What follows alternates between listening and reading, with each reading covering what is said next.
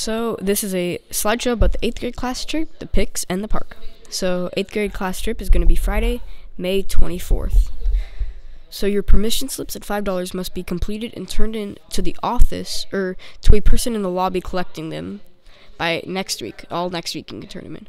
On the day of the field trip, you will report to your first period class as usual, and you'll be released to board the buses at 9 a.m. So you have to wait till the announcements to put your stuff in the lockers. Here's a thing about what buses you're going to be on. So if you have letters A to E, you'll be on bus 1, bus 2 is there, bus 3, and bus 4. See the staff member if you don't know where. Do not bring any backpacks, but a small drawstring or small bag is fine. What to bring? Clothing and shoes appropriate for good weather and a good attitude. Optional, money for extra snacks at the movie theater, of course. So, can you bring your phone or camera? Yes, you can, but they have to be responsible, and a music device and all that stuff is all allowed, but the technology must be turned off at the movie theater. You may also use proper camera etiquette. Do not photograph anyone without their permission. Here's the schedule. 9ish, 8th graders will be released.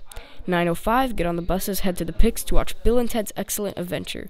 11:45, go to the park. Noonish, eat. 2:15, go back to the buses, and then 2:30, back at the school. At the Pics, you will get food, a goodie bag of popcorn and candy, as well as a drink, and say thank you. Then enter the movie theaters. No cell phones, extra concessions buy after. Do not go to the bathroom in groups, and pick up after yourselves. A pizza lunch will be provided at the park.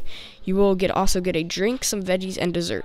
There's a large covered area, play equipment, a softball field, sand volleyball court, tennis court, basketball court, field for football or frisbee. Some sports equipment will be there. Students who are not going on the trip due to behavior will be notified by the office Wednesday, 5/22.